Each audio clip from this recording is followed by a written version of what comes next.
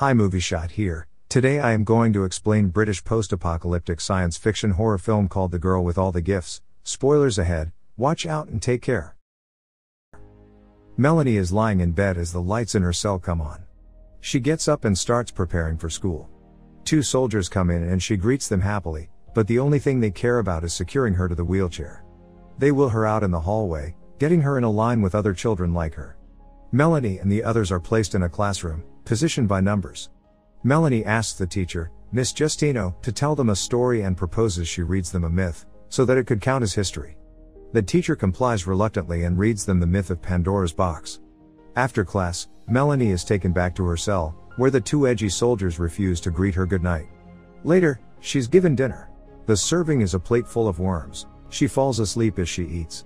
The next day, Melanie gets a visit from Dr. Caldwell. The girl has solved a riddle the doctor had given her, so she gives her a new one, explaining that it's a logic problem. She asks her to solve the problem of Schrodinger's cat.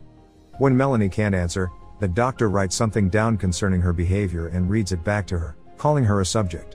Lastly, the doctor asks Melanie for a number and she replies with 13, the zombie children listening to her from the other side of the lab window. Melanie is their leader now and they all attend Miss Justino's lessons together.